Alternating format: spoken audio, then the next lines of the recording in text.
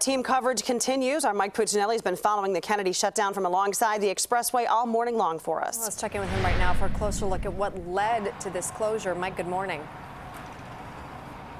Hi, and of course the Kennedy Expressway is the busiest expressway in Illinois. So right now the inbound Kennedy, as you might imagine, in terrible shape. In the foreground you can see the express lanes.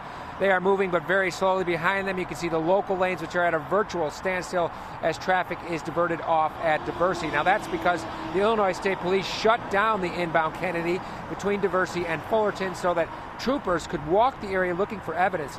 We are told they have already retrieved some bullet casings from the shooting that happened at around 3:30 this morning. It's not clear what led up to the gunfire, but troopers could be seen placing flares on the expressway as they continue to process the crime scene. 2 people were injured. The victims are a 20-year-old woman and a 19-year-old man. She was shot in her left thigh and was taken to Illinois Masonic in yellow condition. It's not clear where he was shot, but he was in red condition when he was rushed to the emergency room this morning. Both victims were located underneath the expressway near California and Diversey. That's where police could be seen walking the area while gathering evidence that hopefully will lead them to the shooter or shooters. Now the Kennedy is of course the busiest expressway in Illinois with more than 325,000 daily users. So anytime there's a problem here, it causes a huge ripple effect all across the morning rush hour in Chicago.